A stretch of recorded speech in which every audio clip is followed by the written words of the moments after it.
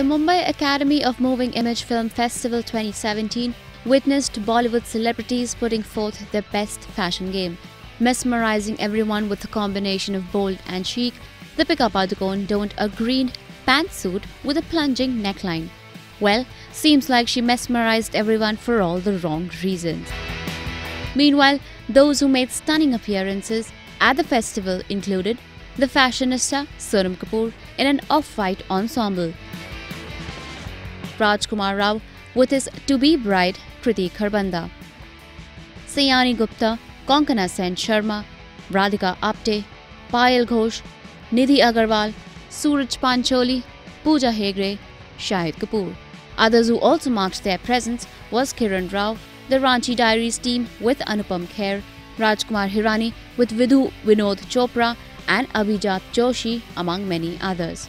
IANS report.